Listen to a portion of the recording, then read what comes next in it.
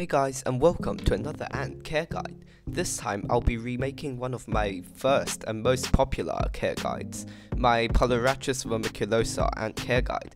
Now, I have more experience raising these queens, and a few of you have been requesting a remake, so I figured maybe it's time to finally stop procrastinating and upload a video. Anyways, enjoy! So first, I'll sort out their habitat. I would recommend keeping them in a test tube setup, just like any other founding semiclostral queen, and fill the test tube with 1/3 water. Then plug that water with a cotton ball, move the queen in, and then plug the test tube with another cotton ball. If the queen is newly caught, then I normally just dump her in, but if she has brood, I would recommend moving her in by covering the new test tube and exposing the capture or old test tube to light.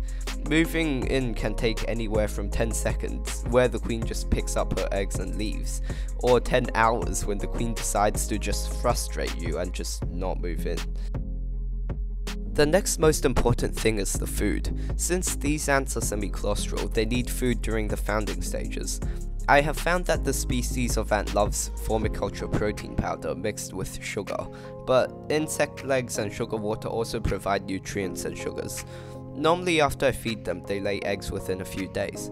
Sometimes they don't, however, so let them take their time laying. I would recommend replacing their food once every 3 to 4 days, and take out insect body parts a few hours after feeding if the queen isn't interested in the food, to prevent molding. For this species, and in fact most species of ants, patience is key.